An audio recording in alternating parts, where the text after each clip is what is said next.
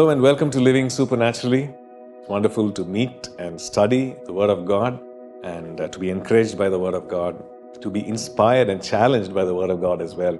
And today we are looking at the different ways by which we as believers can minister healing, because that's what God desires for us. He desires that we walk in power, we walk in signs and wonders and miracles, that we do the same things that Jesus did, even as we minister, even as we share the gospel. So we see that one of the ways by which we can minister healing is through the gifts of the Holy Spirit. When we look at 1 Corinthians 12, the verses 7 to 12 in 1 Corinthians 12 list down the various gifts of the Holy Spirit. And we see gifts like the word of knowledge, we see gifts like faith, we see the gifts of healing and working of miracles, all these mentioned here. So these gifts of the Spirit bring about healing, bring about a miracle that is needed in a person. And we see that it could be a combination of these gifts. It could be a word of knowledge, informing or calling out that condition in a person, and accompanied by the gifts of healings, bringing about the change. Or maybe it's a gift of miracle is required, working of miracle is required, and that is brought about again. And maybe it requires a gift of faith to operate, great faith to operate in order to bring about that change in a person's body. So it works in combination, and it could work separately as well. But we see that God works through this, through the gifts of the Spirit. We see that the gifts of the Spirit are really a manifestation of the Spirit, an expression of the Spirit. So what do these gifts and the manifestation, expression of the Spirit, what do they tell us? They actually tell us what God's will is when it comes to these kind of conditions or these kinds of sicknesses.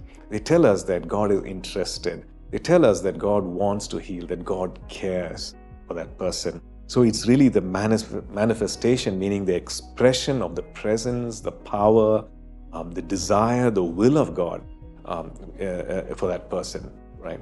So this is what we need to do on our part. We need to desire spiritual gifts, which is what we see in 1 Corinthians 14 and verse 1, where Paul writes and he says, pursue, love, and desire spiritual gifts. And the word desire in the Greek means strong desire. Be zealous for spiritual gifts. So the question for us is, how zealous are we for spiritual gifts? It's not something wrong to be zealous for spiritual gifts. In fact, it is scriptural to be zealous. But why do we do this? You know, when we look at 1 Corinthians 12 and verse 7, this is what it says. It says, the manifestation of the Spirit is given to each one for the profit of all. So it is for the profit of all. It is for the edification. It is for blessing another person. And therefore it is scriptural. We must desire these spiritual gifts. We must desire that these gifts be manifest, that the expression of the Holy Spirit is there and bringing about healing in a person.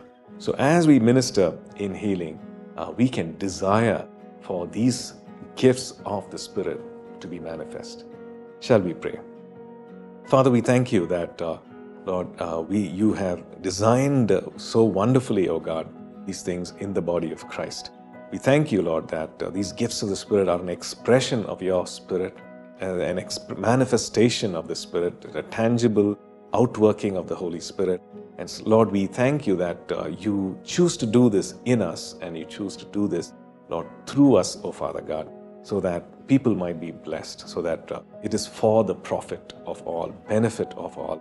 And Lord, we pray that we will have the same heart of humility, even as we press in for more of your gifts, even as we press in and desire the outworking of your gifts in us and through us, Lord. Yes, Lord, we just want to do that, and we give you all the praise and we give you all the glory at this time. In Jesus' matchless name we pray. Amen. Thank you for tuning in to Living Supernaturally.